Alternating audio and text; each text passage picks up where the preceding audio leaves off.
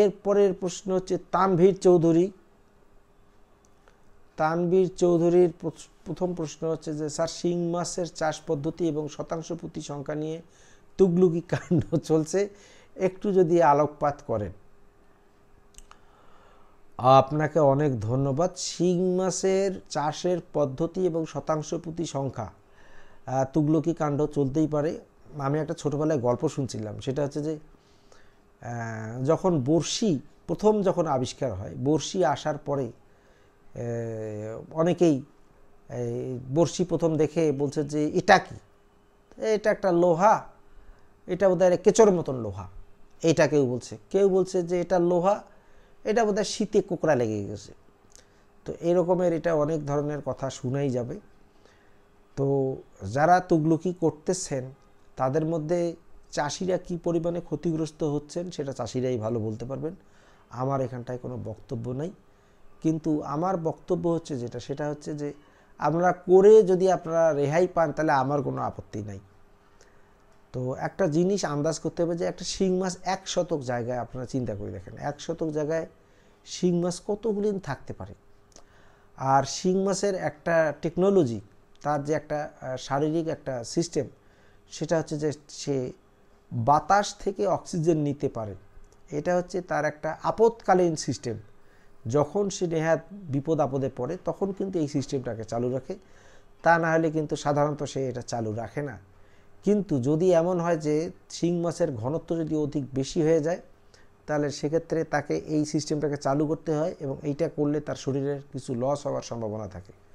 আপনারা যেমন ওনারা তুগলকির কথা বলতেছেন, এটাও যেমন সত্য। আপনারা খোঁজ নিয়ে দেখেন যে কতজন ধরা খাচ্ছে।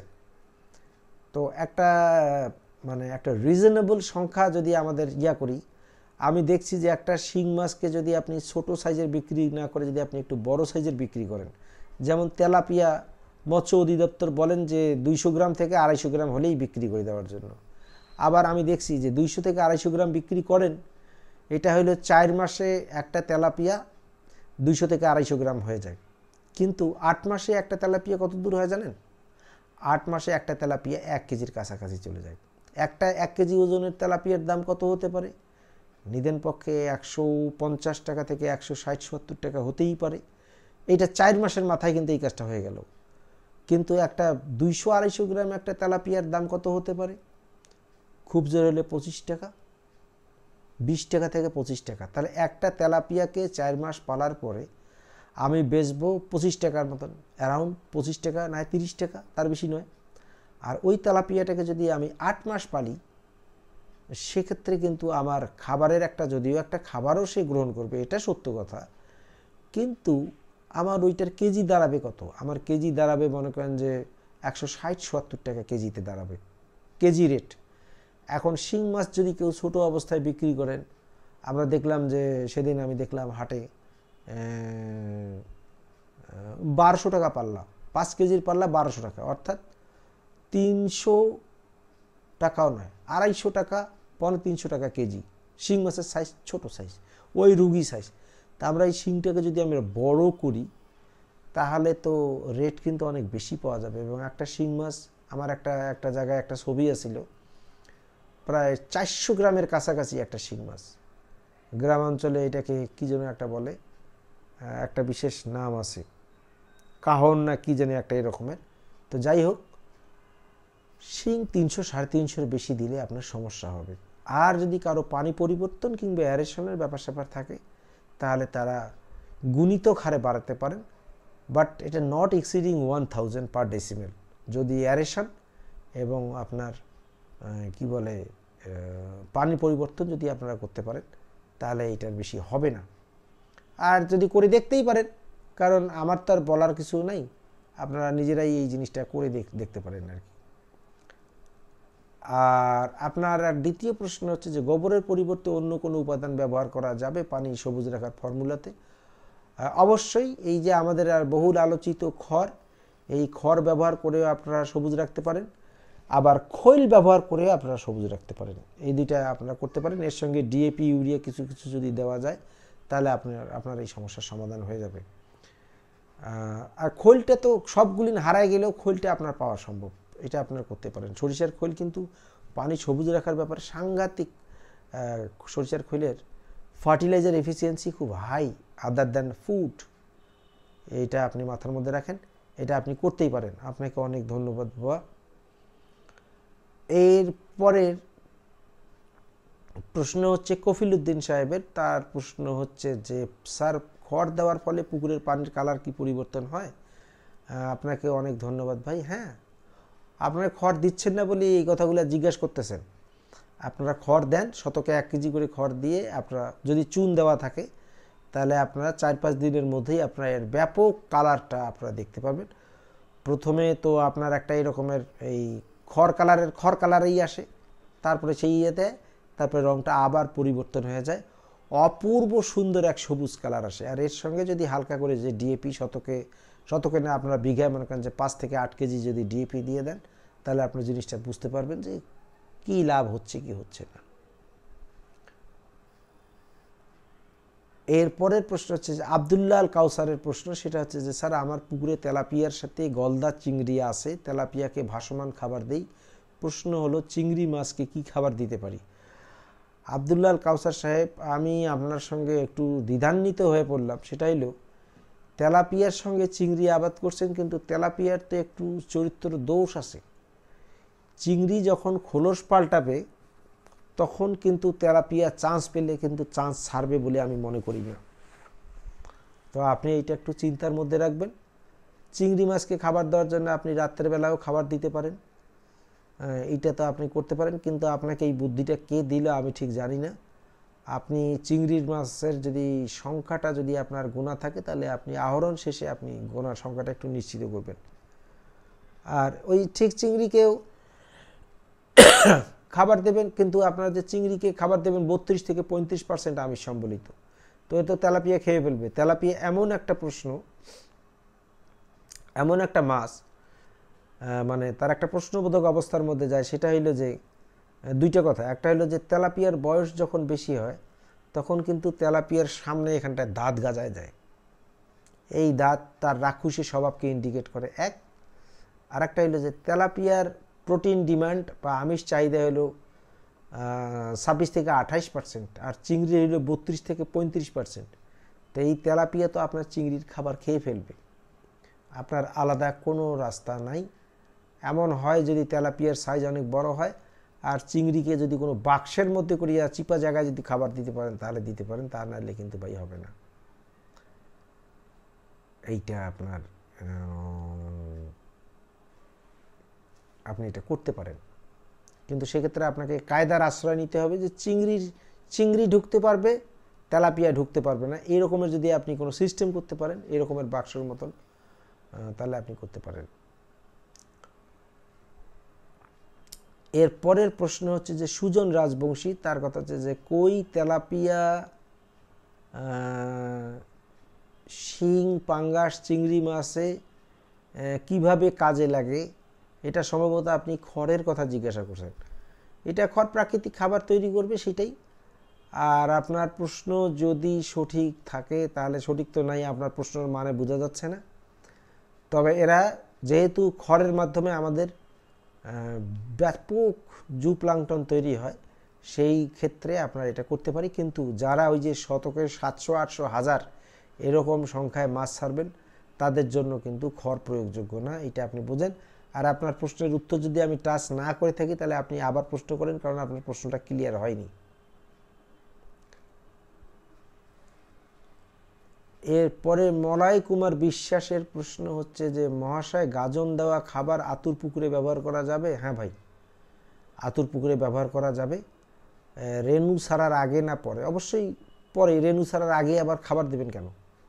আপনি রেণু ছাড়ার পরেই দেবেন। রেণু ছাড়ার পরে মানে কি একটু সাইজ হবে তারপরে আপনারা দেবেন। তবে এটার পরিমাণটাকে নিশ্চিত করতে হবে, কারণ বিশেষ করে গ্রাস কার্প এবং কার্পিও মাছ এরা কিন্তু এই ধরনের খাবার খেলে একদম পাগলের মতন খাবে, এবং এদের সাইজ যখন 1 ইঞ্চির কাছাকাছি হয় তখন কিন্তু গ্রাস কার্প এবং কার্পিও মাছ খাবার খেতে খেতে মারা যায়। আর গাজন আবার রেগুলার দেওয়া যাবে না। গাজন দেওয়া খাবার রেগুলার দিলে পুকুরে বিভিন্ন ধরনের পোকামাকড়ের সৃষ্টি হয়, কারণ এখানটায় যথেষ্ট পরিমাণে এই রকমের রিয়েজেন্ট থাকে যেখানটায় প্রাকৃতিক অ্যানিম্যাল গ্রুপ আর কি বেশি তৈরি হওয়ার সুযোগ থাকে। আপনাকে অনেক ধন্যবাদ ভাই। এরপরে সাইফুল ইসলাম চৌধুরী সাহেবের প্রশ্ন হচ্ছে যে কাঁচা ঘাস ও শুকনা খড় কি অল্টারনেট করে ব্যবহার করা যাবে কি না? হ্যাঁ ভাই, কাঁচা ঘাস এবং শুকনা খড় অল্টারনেট ব্যবহার করা যাবে, কিন্তু যদি কাঁচা ঘাস যে পুকুরে দেবেন সেই পুকুরে যদি আবার পুঁটি আর গ্রাস কার্প থাকে, ওরা কিন্তু আপনার ঘাস খেয়ে ফেলবে। তো সেক্ষেত্রে আপনাকে ঘাসের পরিমাণ একটু বাড়ায় দিতে হবে যদি ওরা থাকে, আর যদি না থাকে তাহলে কোনো মামলা নেই। এই মোটামুটি এরপরে আমাদের প্রশ্ন আসছে রাকিবুল হাসান সাহেবের প্রশ্ন। রাকিবুল হাসান সাহেবের প্রশ্ন হচ্ছে যে আমার 48 শতক একটা পুকুরে চাপের পোনা হিসেবে মজুত করতে চাচ্ছি, চৈত্র মাস পর্যন্ত শতকে প্রতি কি পরিমাণে মজুত করব, আর পরিচর্যার বিষয়টা যদি একটু বলতেন। আপনি যদি 48 শতক পুকুরে যদি চাপের পোনা হিসেবে মজুত করতে চান, তাহলে আপনি প্রতি শতকে 2500 থেকে 4000 পর্যন্ত আপনি ধানই নিতে পারেন। এই চৈত্র মাস পর্যন্ত আপনি এটা রাখতে পারবেন, এবং এর পরবর্তীতেই আপনার এটা লোড বেশি হয়ে যাবে। অতএব লোড বেশি হওয়ার আগে আপনাকে এটা সরাই ফেলার ব্যবস্থা করতে হবে, পোনা হিসেবে বিক্রি করে দিতে হবে। আর পরিচর্যার আলাদা কোনো পরিচর্যা নেই, একই পরিচর্যা চলতেই থাকবে, এখানে আলাদা কোনো পরিচর্যা নাই। তবে পরিচর্যার মধ্যে এইটা করতে পারেন, সেটা হলো যে হরা টানার ব্যাপারটা, কিংবা এর গ্যাস বাইর করে দেওয়ার ব্যাপারটা, মাসে মাসে আপনার চুন প্রয়োগের ব্যাপারটা, আর পানির গভীরতা যেন আদৌ কম না হয়, অ্যাভারেজ যেন 4-5 ফুট থাকে, এই জিনিসটাই এই পরিচর্যাগুলি আপনাদের করতে হবে।